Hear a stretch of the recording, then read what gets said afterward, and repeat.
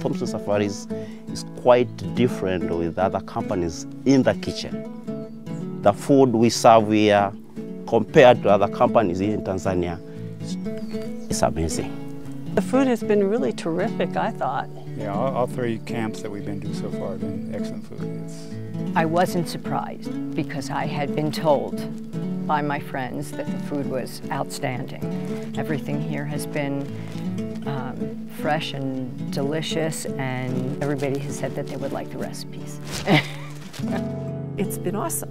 We've had sausages, we've had bacon, we've had eggs in the morning, we've had all kinds of fruit and vegetables and freshly made baked things.